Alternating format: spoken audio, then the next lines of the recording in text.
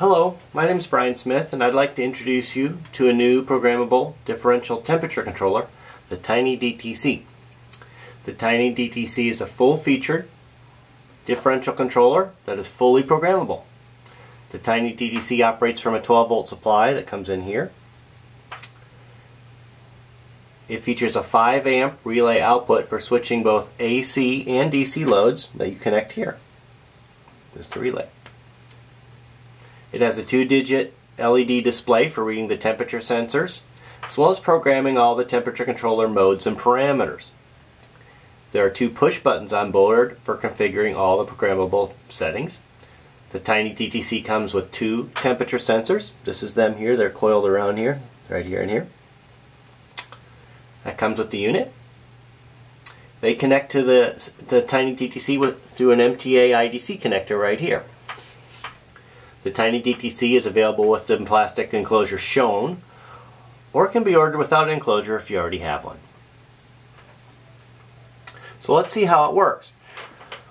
In status mode, which is what it's in right now, it'll display the status of the 2 temperature sensors and the relay output. So this is temperature sensor 1 is 60, temperature sensor 2 is 60, and the relay state right now is open.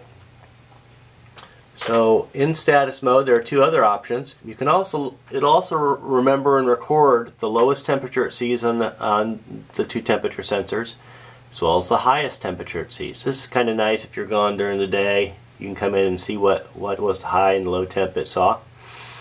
And you can clear that if you'd like by just hitting the up arrow, and that's the history reset. That'll clear those sensors out, those memory settings out.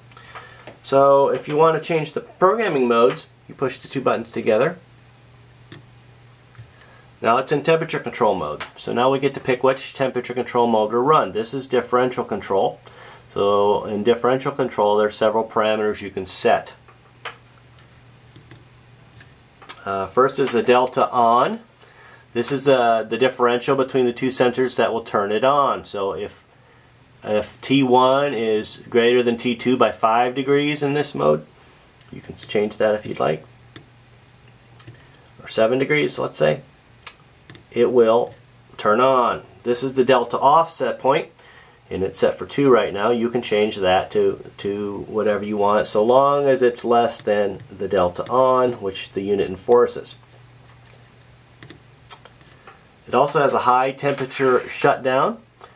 This is set for 125. This is used, let's say, if you wanted to keep your hot water storage tank from going above 125. When it's set like this, it will look at the T2 sensor, and if it tries to go above this set point, it'll disable the output. It also has a low temp shutdown mode. This works the same way, but with the T1 sensor, and if the T1 goes below this set point, it'll also disable the output. This could be if you didn't want your unit to run when it's freezing or close to freezing out. Maybe you have a drain back system. That would be a set point you could use for that. It also has a freeze protect mode. It's set for off right now, but you can turn it on. This will force the output on if the T1 temperature goes below 35 degrees F, and it'll force it on. It'll override all your other set points.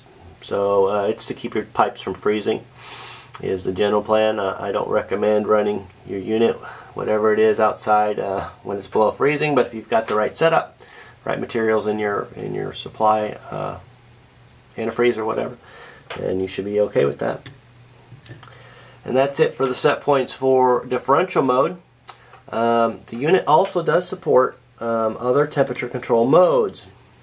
So we were running in differential, but you can also run it in, this would be like a thermostat heat mode, just a standard heat control. And when you run in heat, it also has a cool support.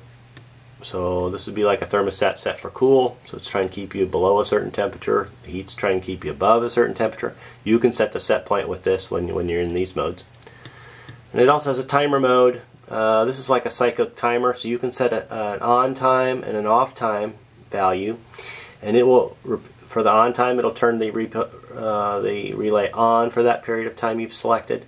followed by it'll turn it off for the period for the off timer. And this just repeats over and over. This is good for like circulating pumps that you're trying to maybe equalize two temperatures, or like a hot water system. You like to keep the water warm in the pipe, something like that.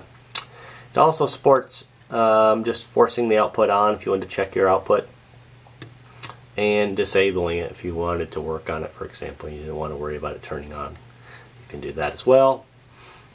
And that's about it.